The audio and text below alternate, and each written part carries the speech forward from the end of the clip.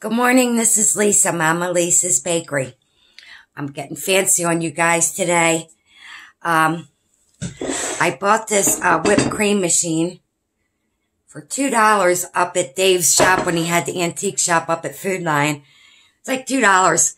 They sell for like 30, 25, 30. Of course, this is a retro one. You can tell by the box. It's made in like Germany.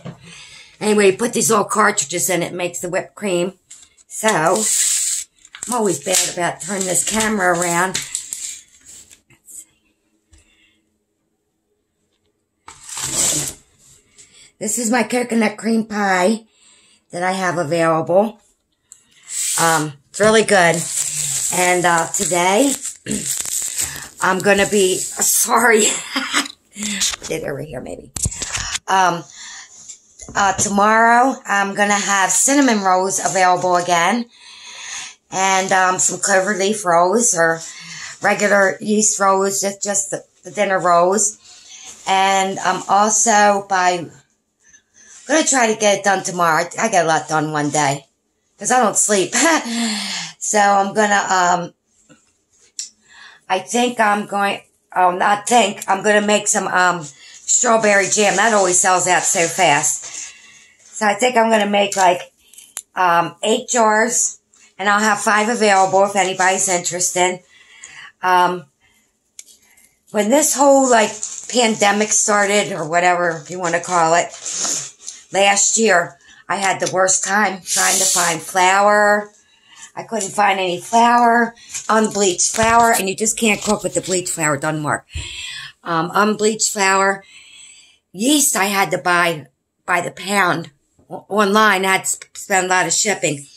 And I didn't raise my prices, and I'm hoping I'm not going to have to, but it's starting to get to the point where the shelves are not stocked full. For example, last week I went to 5 stores to get brown sugar. And I know how to make light brown sugar into dark brown sugar. Just put like a tablespoon of molasses in it, and for each cup. So I couldn't find brown sugar anywhere, so I couldn't make my rolls. So it's just like those things that I'm sure you guys have noticed the grocery stores aren't what they used to be with being stocked. That's why I'm always prepared.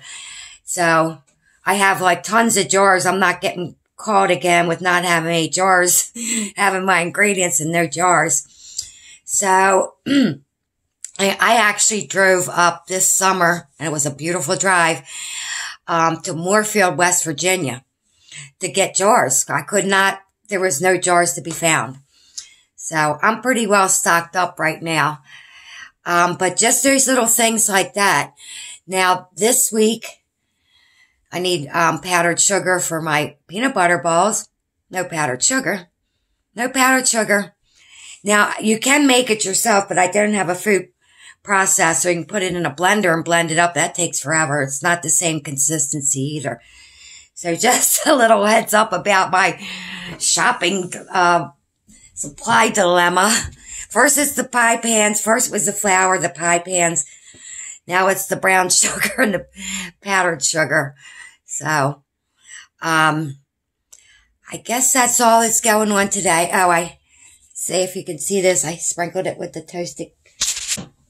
I gotta find a better way to do this. Let's see. There's my, coconut cream pie. Everything's from scratch, and my crust and everything. I wouldn't dare use any boxed items. There's so much bad stuff into there. So that's what's going on today. And so cinnamon rolls, I'm going to start them in about 2 hours. So if you'd like to place an order, they take all day. So if you'd like to place an order, please let me know. And I'll be making the rolls, the